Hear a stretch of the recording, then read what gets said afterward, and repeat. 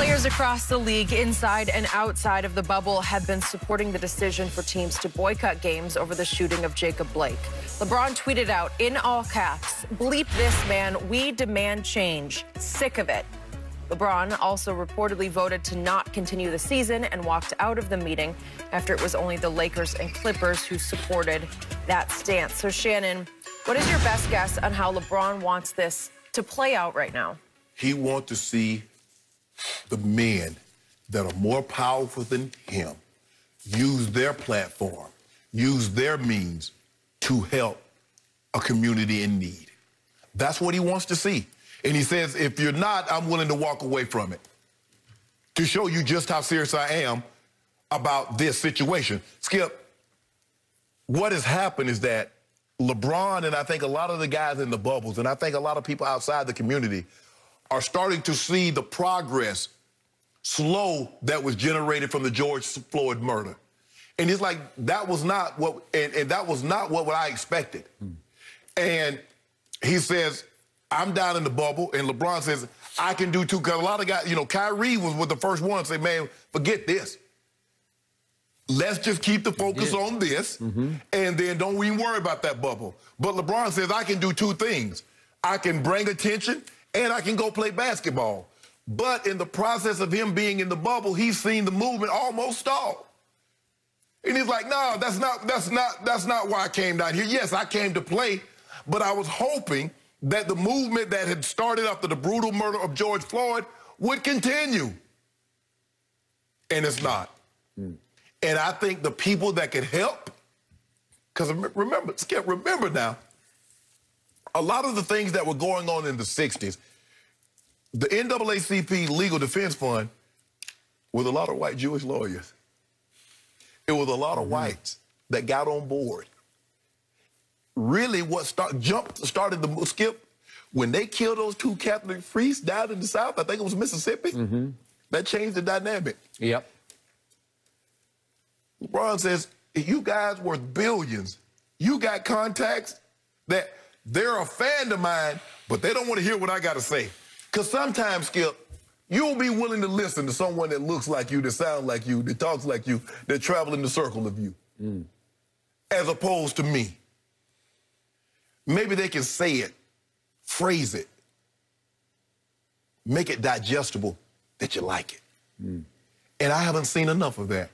You've got all these T-shirts, Black Lives Matter, on the court, issue statements. But have you called your local legislators? Have you called your state legislators? Have you called your attorney general? Have you called your DAs? Have you talked to the mayors? What have you done? Police chiefs, what have you done? So I need to see more. And if I don't see more, I'm going to take my ball and go home.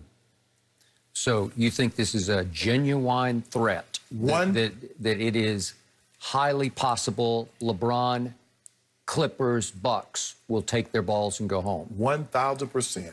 Would you, it seems like the more you talk, the more you're leaning toward that's going to happen. Is that your gut? Unless they get the assurances that these owners are going to become an active participant. Because, Skip, it's easy. Skip, you listen, you know, you can, oh, yeah, that's, you know, you go to the, but are you invested? How invested are you? Because in any team, Skip, in order for any team to be successful, you need the top to be as equally invested as the janitors. So the owner needs to be as invested as their janitors. Well, LeBron James says in order for this thing to work, we need the most prominent people in America to be invested in our community as we are. And if you're unwilling to do that, we're going to see, you know, what will you do? What will make you, as my grandma would say, you know, donkey was stubborn, you know, you can't get them to G-a-ha.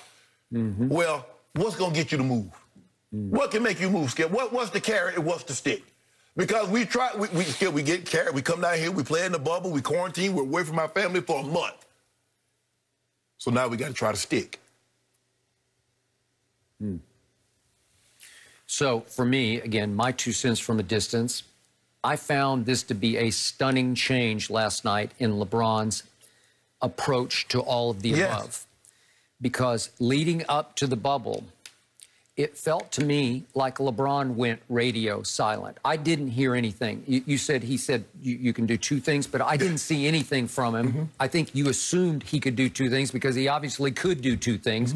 He could use the bubble stage, since we'd been deprived of that game for what have been 5 months, to continue to mount a protest, to continue to enlighten, to campaign for all of the above from the bubble, because everybody's going to be paying attention to the new stage that is the bubble. Correct. So I didn't hear anything from him, and they had that Friday night call that was on June 12th. Remember, it was the Kyrie call. LeBron reportedly did not participate, but 80 players did, and the point of the call was play or not play, bubble or not bubble. Kyrie led the charge, no bubble. And reportedly, he was saying, I don't support going into Orlando. I'm not with systemic racism and all the BS. Something smells a little fishy. That's Kyrie. And yesterday, he was trending on Twitter. I know you saw it. Because people were saying, aha, he was right from the start, because now everybody has come to the same conclusion. It is smelling a little bit. It smells fishy here. So Kyrie got his props yesterday for taking an early stand.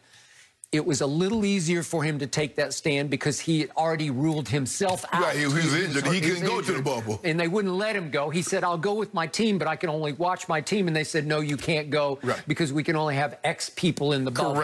Right?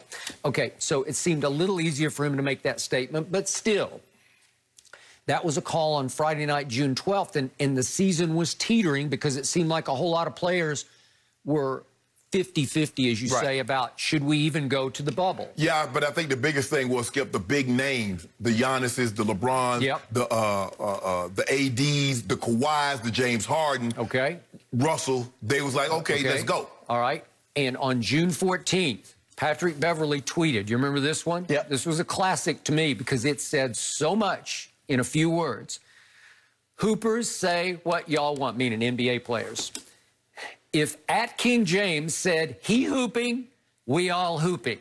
So Patrick was just saying, he runs this league. He's the face of this league. He is the most powerful voice in this league.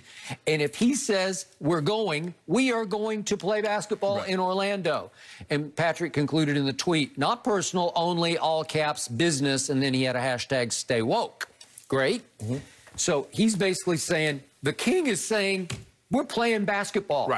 And obviously, on purely a basketball level, the Kings got a good team this year, and the Kings team was really hot right before the pandemic hit, as you know.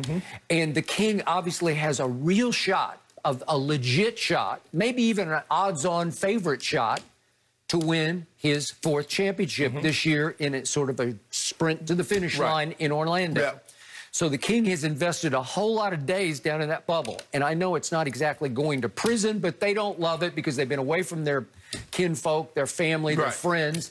And it just gets to be cabin fever down in the bubble. So LeBron's invested all those cabin fever days where you've been stuck in your hotel room or playing video games just around the guys, the fellas.